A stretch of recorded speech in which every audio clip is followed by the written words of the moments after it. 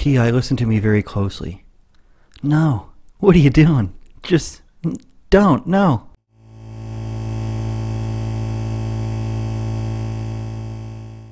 T.I., of course, a great rapper from the early 2000s and onward that we all used to listen to when we were trying to be cool in our car. And in the rap game, he was pretty legit. I mean, he had weapon charges, so I assume that he is pro-Second Amendment. Maybe somebody will find something out there where he's against guns now, ironically or unironically.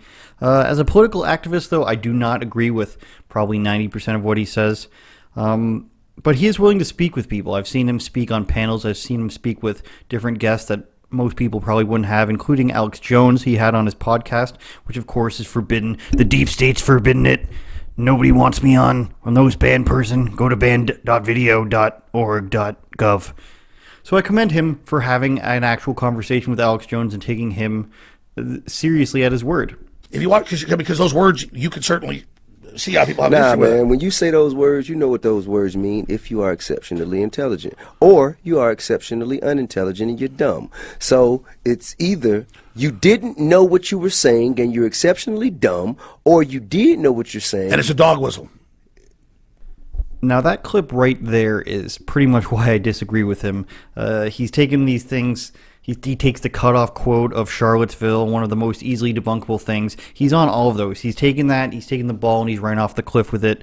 Let's show the clip right now, frankly, for anybody who's still on the fence about that. Very fine people on both sides. You had people in that group, excuse me, I saw the same pictures as you did. You had people in that group that were there to protest the taking down of, to them, a very, very important statue and the renaming of a park from Robert E. Lee to another name. Robert E. Lee are not the same. No, George Washington was a slave owner. Was George Washington a slave owner? So will George Washington now lose his status? Are we going to take down, excuse me, are we going to take down statues to George Washington? How about Thomas Jefferson? What do you think of Thomas Jefferson? You like him? Okay, good. Are we going to take down the statue? Because he was a major slave owner. Now, we're going to take down his statue. So you know what? It's fine. You're changing history, you're changing culture, and you had people, and I'm not talking about the neo-Nazis and the white nationalists, because they should be condemned totally. But you had many people in that group other than neo-Nazis and white nationalists, okay? And if you watch the Alex Jones and T.I. podcast, which I recommend, because you can kind of make a good decision on whether or not you want to support T.I.'s viewpoint on it for most of this stuff. He goes on to say that basically all the false pretenses that have already been debunked, like he's like one of the hosts on The View, the S-hole countries, Puerto Rico, all the most easily refutable points against Trump that the media essentially created. He basically is bought and sold onto those. He seems to believe all of them, and it's hard for me to believe that he actually looked into any of these things. Don't think Candace Owens is doing her job with him. You know, she should have showed him the evidence against all this stuff. But that's not the point of this video at all. I can deal with somebody being a victim of fake news. It's not necessarily their fault. It's putting trust in the wrong places. But what T.I. admitted to on a recent podcast called Ladies Like Us, it's called. I really relate to that. Ladies Like Us, you know, I'm an avid listener. He admitted to the fact that he didn't just admit it. Admitted the wrong word. He expressed without hesitation the fact that he brings his daughter to the gynecologist for yearly hymen inspections. I don't know if saying it quieter makes me less likely to be demonetized. I don't know if that's a demonetizable word. But he takes her for hymen inspections to the doctor to check to see if she's a virgin, to check to see if her hymen is intact. I'm not kidding. By the way, it sounds like a joke, but I'm not kidding. He talks about it just like it's good parenting. You know, I pick up my kids from school, take them to their baseball games, I go to the recitals, and we go get our hymens checked every year. It's really, really creepy. It's about a 2-minute clip. Here it is in its entirety. You're welcome. Not only have we had the conversation, we have yearly trips to the gynecologist to check her height. Oh, okay. I'm done with you right now. So, yeah. Do you go with her? She's a prisoner. Yes, I go with her. Somebody check on Deja. I go with her. She's a prisoner. So let me tell you, right? So this is one time we go. I think this might have been after her 16th birthday, and this is what we do. Like, right after the birthday, we celebrate. And we go and check her hymen after. And then, what the fuck? Usually like the day after the party, she's enjoying her gifts. I put a sticky note on the door. Guy knows. Tomorrow, 9:30. Oh, this is great. And so look, right? So we'll go. You know what I mean? We'll go and we sit down. We'll sit down, and then the doctor will come and talk. And the doctor's maintaining a high level of professionalism. It's like, well, sir, I have to.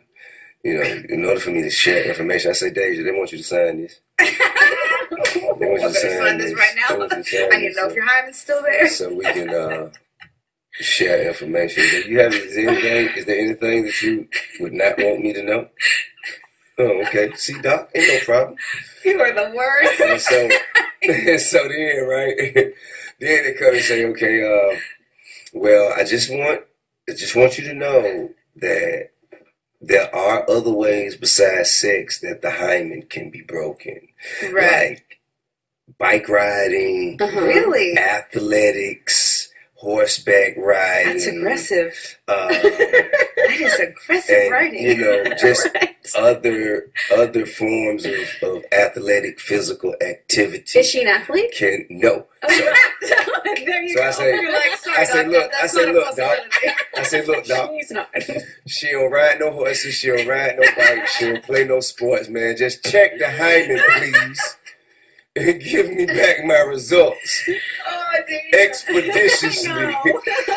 Expeditiously. But I will say, as of her 18th birthday, her hymen is still intact. Deja. T.I.? No. Not only is it extremely creepy, he seems to have no idea how weird it is. And my question is, where is the mother on this? Is the mother around? Is she just okay with this, or are they all just are they all just agreeing to this so that they don't get cut off financially? Because that's the only reason I can think of. I have two questions: why at 18 would you agree with this, and where is the mother? And the only thing I can think of is that if she doesn't agree to this, or they don't agree with this, then they're going to get financially cut off, which is probably millions upon millions of dollars, to be fair. T.I. was number one for a long time. Imagine going to a doctor, though. Like, it's so creepy. Imagine going to a doctor that's not checking you for medical reasons. They're looking inside of you for sexual reasons. Not their sexual reasons, thank God. But to see if you've had sex. Somebody going inside your body for non-medical purposes, with her consent, even though she's bullied into it. It's so creepy and so weird. Now, I have 1,000 jokes for this, but I really just wonder if T.I. gets his sons to go to the doctors to get a yearly ball check. Seems empty to me. Oh my God, you've been lying to me, son. What are you doing? Ball check, butthole checks. It's all... I don't even know. Here are the couple of the top replies so that I don't just keep saying things that get me demonetized. What T.I. has done to his daughter is rape culture. It's the beginning of teaching black girls that they do not have agency over their own bodies. It's also teaching sexual shame and repressing desire. Now all her sexual engagements must be secretive. Shame and secrecy is violent. This person's a lunatic too. What does this have to do with being black? Can't you just say that it's weird and creepy because it is? Shame plus secrecy is violent. No, it's not violence, okay? And this is not an overarching racial argument here. It's just him being creepy. A message for T.I. and the men who agree with him. You don't own your daughter. Her sexuality is not yours to police, and your obsession with her sex life is pretty perverted, quite frankly. Again, first of all, probably 4 men agree with T.I. on this, but you do own your kids. Sorry to tell you, you can't sell them unless you're in a different part of the world, I guess, but like, technically you do own your kids. You tell them what to do, you feed them, you clothe them.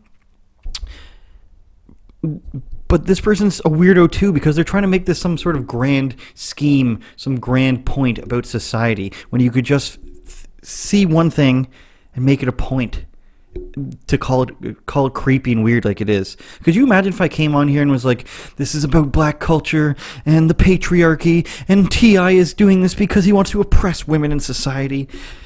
Twitter is just an abyss of losers like this who just speak nonsensical nonsense. Great wordage there, eh? Can you imagine that I'm a writer? People in real life can't respond to you. So it's like going out into the middle of a crowded street and yelling something stupid and hoping that people, I like that. I have a reply. I'd like to quote you. You can just not look at the replies, so it's not like you're really talking to anybody. It's not like you have to actually defend your point. Twitter is just these people going out and screaming their opinion, and they all think that everyone on Twitter thinks they're the wittiest person in the world, the most insightful, and it's people like this. Like, you take something that's so easy to just be like, yeah, this is really creepy and weird, and then you go, no, it's a societal value. This is rape culture and the patriarchy, you guys. It goes the other way too, though, and I try to find an excuse to bring up this tweet a lot.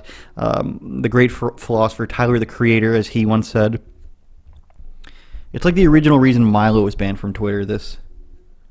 Because he said mean things about that gigantic lady in Ghostbusters, and then people piled on. I just don't understand it. I just don't understand the meaning behind. Like, I have to get something out of this when I tweet. Like, not only, like, I can't just point out that T.I. said something or did something weird. I have to benefit from this somehow by virtue signaling and make myself feel better. But what's even the point of this, T.I., is what I want to know. What are you doing? It's not like there's not other ways that she can circumvent your crazy, obsessive, disorder that you have with your daughter. She can do other things sexually without you knowing. You realize that, right, T.I.? Or does only that one particular form of sex matter to you? Maybe it's a pregnancy thing, but like he even says, the doctor says you can break it in different ways. And he's like, she doesn't ride a horse. She doesn't play sports. So, T.I., what are you really doing? What are you hoping to accomplish next? And to his daughter, look out. And maybe his sons. The cavity checks are coming.